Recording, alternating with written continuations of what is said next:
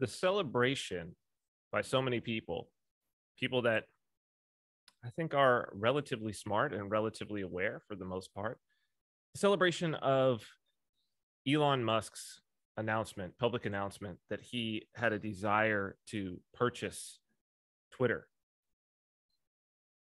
has really exposed a blind spot that I wasn't even aware was so pronounced. I guess I probably shouldn't be surprised after the last 2 years, but I wanted to do this video because this blind spot, unrecognized, represents an existential threat to humanity.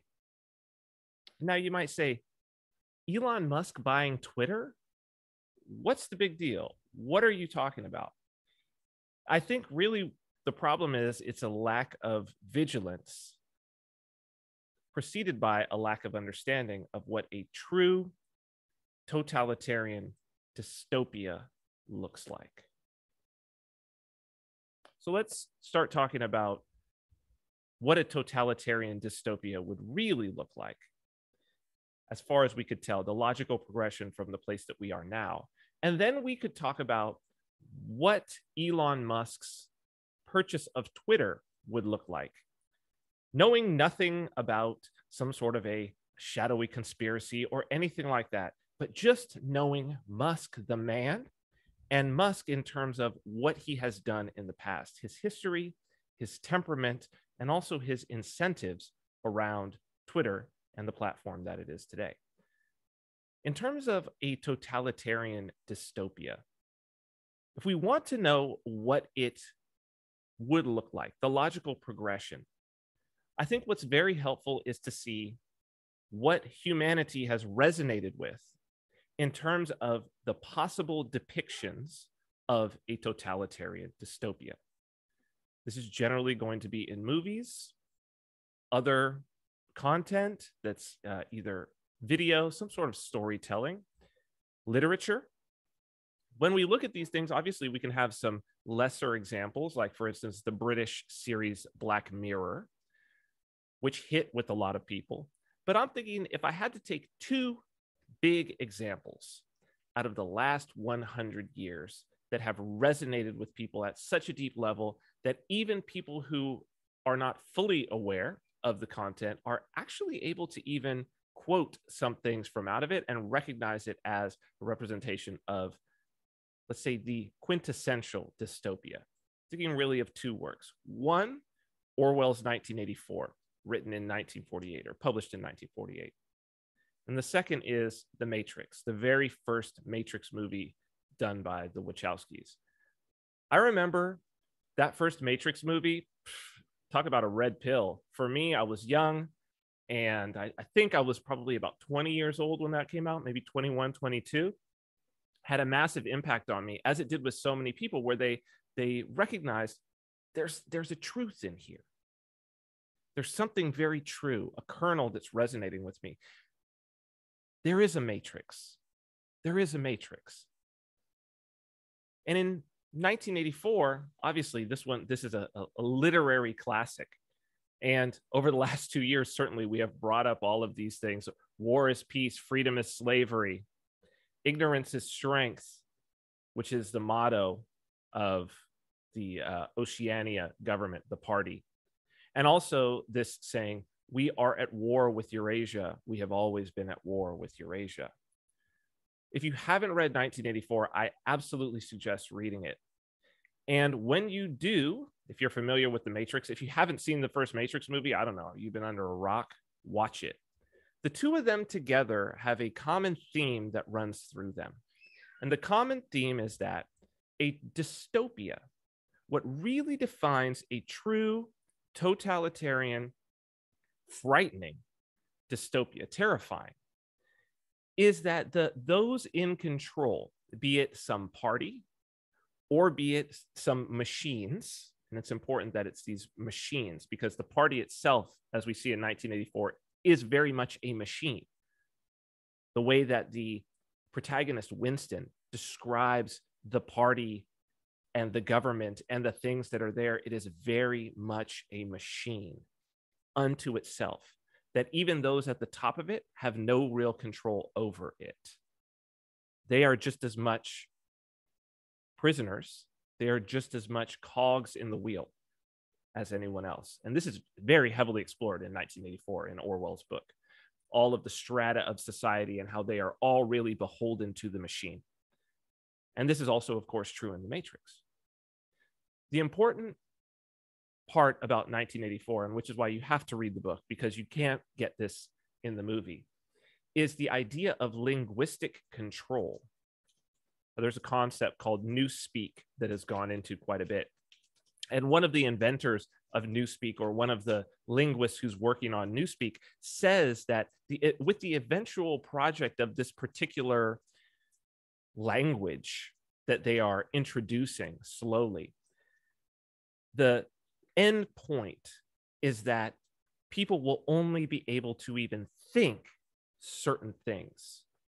You won't need to censor, because the total set of things that people are even able to think will have been set.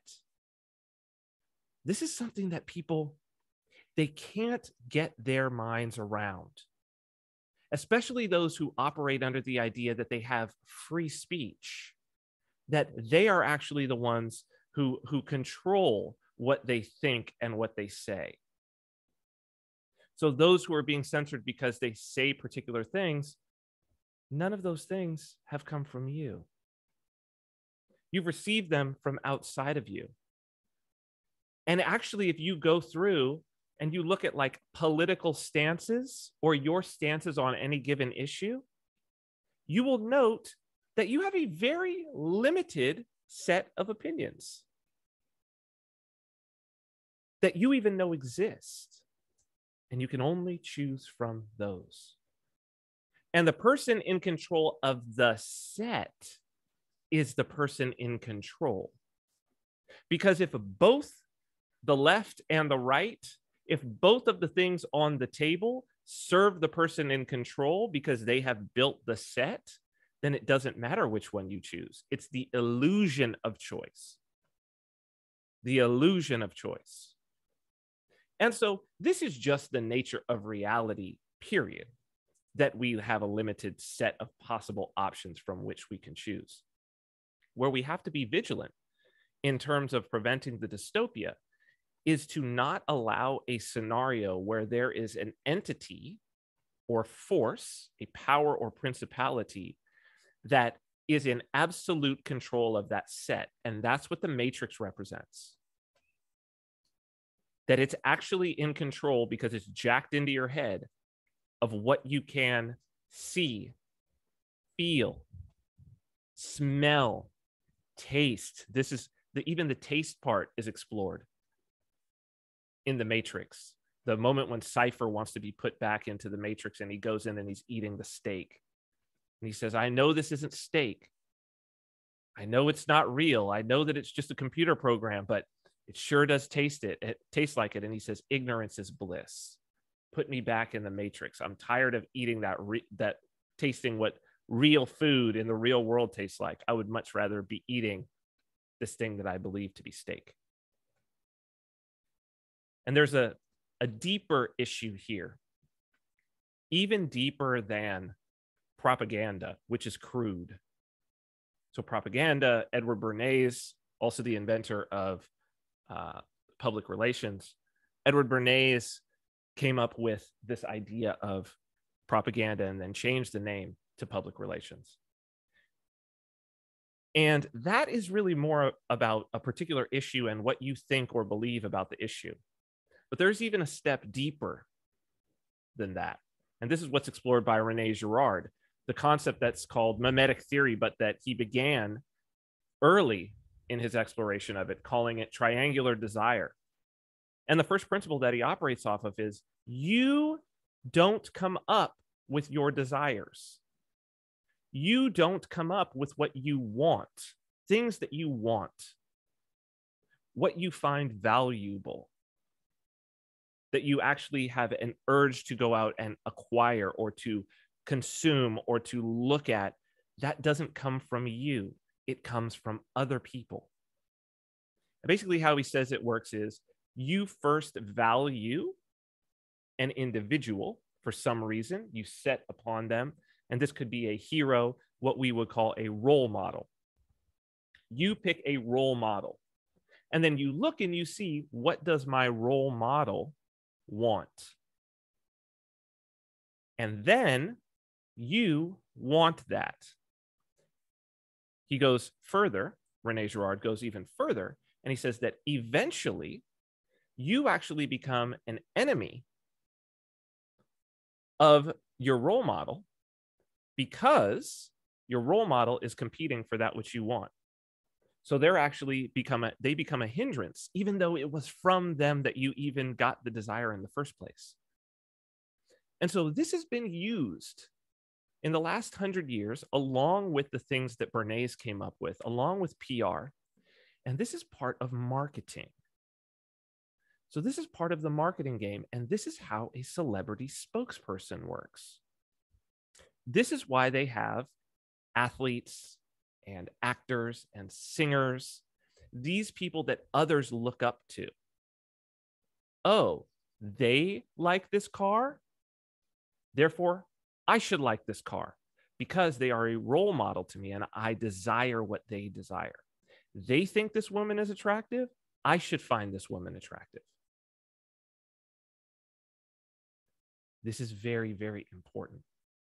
And it goes directly to Elon Musk and his particular relationship with Twitter.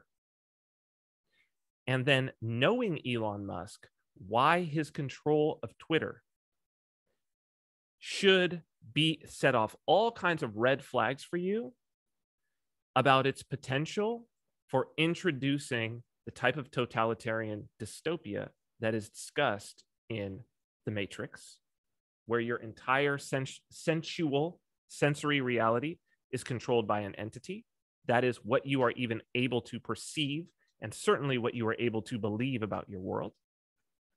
And also 1984, by the words that you are even able to speak, the thoughts that you are even able to formulate. Those are fictional depictions of a common idea. So how does Elon Musk use Twitter? Why is Twitter valuable to Elon Musk? That's the first thing. He's offering to purchase it. He would like to purchase it outright and take it back private into his control. So what does that tell us? That tells us Elon Musk values Twitter, the platform, and he would like to be in control of it. He values being in control of it. Well, why does Elon Musk find Twitter valuable? Do you think that it's because he's such a great defender of journalistic free speech, as he says? Or is there something that's maybe a little more obvious that we could look at? Don't go by his words, go by his actions. If you want to know what someone believes, which is no different from what someone values, then you go by their actions, not by their words. How has Elon used Twitter? Elon Musk is an influencer. And if you've been around cryptocurrency, one of the ways, and it was interesting to watch him with Twitter, Elon with his tweets was able to move markets, and he was able to create triangular desire.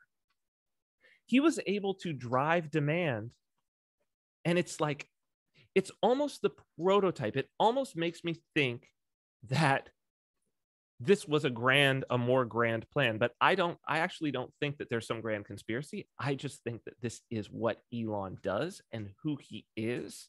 And this was a foregone conclusion based upon his temperament, his history, his personality. When Elon started tweeting about Bitcoin, the price of Bitcoin went up. He then moved to talking about Dogecoin. The important thing for people who have not been around crypto, but that people who have been around crypto know, was that Doge was made to be basically not valuable. A meme coin that was just there to kind of show that it could be done. It's a joke, and that it's not supposed to be valuable. It's not supposed to really be used for anything per se, except for fun, for lulz. It's a meme coin. And he starts expressing that he likes Doge, that he desires Doge, that he finds Doge valuable, that he wants Doge to go to the moon. And what happens? Triangular desire sets in. Those who look to him as a role model then see the price go up. Now, what's interesting is there's a feedback loop, because those who had already saw him as a role model start driving it up. But then when people see the price going up, their impression of Elon Musk as someone who can move markets and be an influencer then makes him a role model, even to them if he was not a role model before. Do you understand the feedback loop of a role model? Because really it's like, oh, I want that. Then those who want power, who want wealth, then they start looking to him as a role model, and he becomes the world's richest man after that thing. It was Bezos at the time. I don't know if he was even in the top 30. But then he becomes the world's richest man, which has a feedback loop of role model again. Now he's even a bigger role model. And now if you look at the response to him buying Twitter, oh, he's some kind of hero. Now he's some kind of hero. And he could just say, oh, I'm doing it for free speech. But why does he want it? What would be valuable? People would say, oh, it's so he doesn't get canceled. He's not going to get canceled. He's not doing anything political. He's not going against the narratives in a way that's going to get him canceled. He's not vying for political power, which if you've been watching videos that I've been doing, it's a misunderstanding of political power. This is the Vaishya age. He's a quintessential Vaishya, and the power that he's using is the power of influence, marketing, PR. These are the tools of the Vaishya to control. And if he can control what you desire, he doesn't have to censor you. If he controls what you're even able to think, he doesn't have to censor you. And so, not even needing a conspiracy, let's just look at Elon Musk's history and what he does, what he's interested in. What is he interested in? Systematization and automation. Look at his companies. Systematizing and automating things that are highly complex and quite difficult, and that have needed a lot of human interaction and human participation. And by so doing, getting great efficiencies and profitability. So what would that mean for taking over Twitter? If he was in control of Twitter, he would have full run of all of the data created by Twitter. He already, that he's been thinking about what it is that is the mechanism behind being an influencer. What is the linguistic tools in order that he does a tweet or a series of tweets or builds up a campaign of tweets over time, and he can look back and say, that's how I was able to turn a meme coin and make it go up for no reason, just off mimetic theory. Now, I want you to imagine that systematized. I want you to imagine individuals that you thought were real people, or maybe at a certain point you don't even care. That's even crazier. But they're actually bots. And those bots say the things that you have always thought. And those bots desire the things that hey, I actually want that. Oh, and isn't this interesting? And isn't this fun to follow a bot? This isn't even a real person. Look at how they're talking. Oh, this is, yes, but they're saying exactly what I want them to say politically, sports commentary wise, from a standpoint of fashion. Oh, it's providing me, it's the greatest music. Yeah, the television show represented that was recommended by this bot. At a certain point, you just say, who cares if it's AI? And this is what Twitter as a platform would allow to be built. We already take our recommendations for the videos that we watch on YouTube from a bot or on Netflix or in a search result.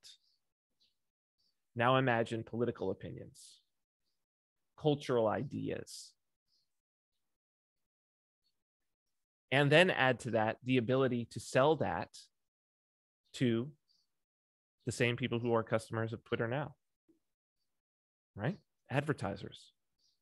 Imagine the capability to sell to McDonald's the idea that, hey, what do you want? You want your sales to go up by, give us a number and give us a location.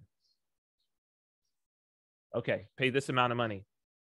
Type in what we want. Okay, in California, Southern California, we want McDonald's. We want it to go up by this amount. We can track the whole thing. We want their sales to go up like this. And you press the button, and the machine itself learns over time what's driving demand. And it creates that demand by hacking our brains, which is another business that he's doing, isn't it? Neuralink, literally reading people's thoughts to the degree that they can control something.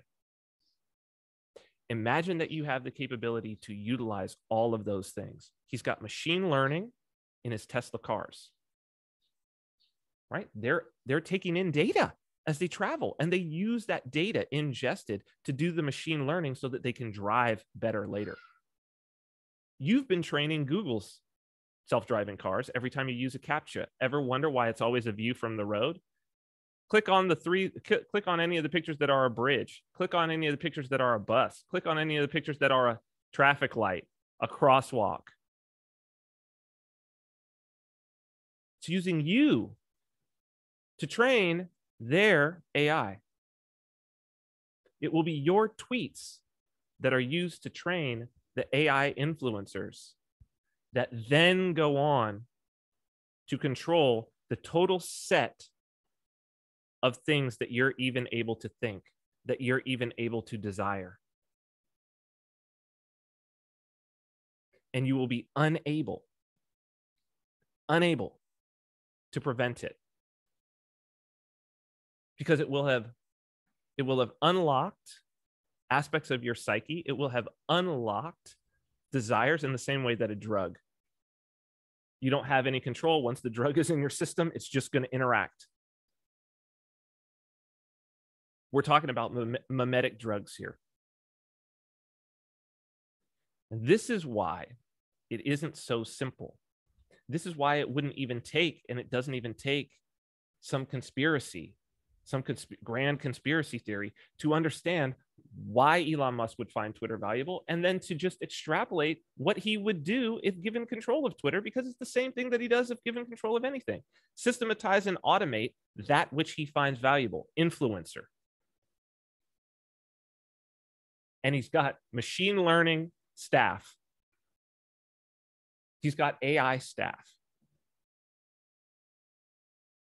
This is why people should take a look. You need to be vigilant, and you need to understand what the totalitarian dystopia actually looks like. It's not jackboots. It's not people knocking down your door. It's not censorship. There's not a need to censor something that you can't even think. If I can control what you want more than anything, I don't need to censor you. I just make it so that you saying something that is opposed to what I want takes you further away